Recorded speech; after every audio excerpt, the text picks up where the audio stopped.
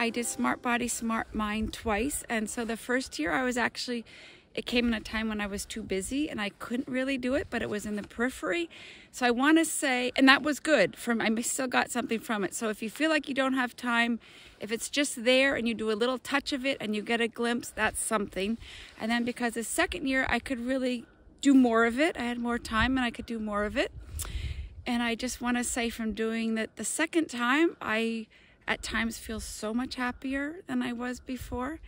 And I feel I can love in a way that feels so much better.